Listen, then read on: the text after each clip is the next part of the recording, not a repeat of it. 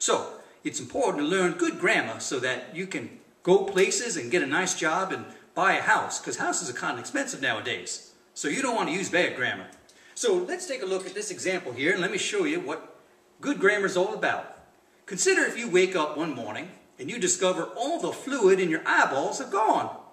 So you text a friend and you text, "I ain't got no fluid in my eyeballs." Now what's wrong with this sentence? Why, it's a double negative. That means you're telling your friend you do have fluid in your eyeballs. Well, that ain't right, because you don't.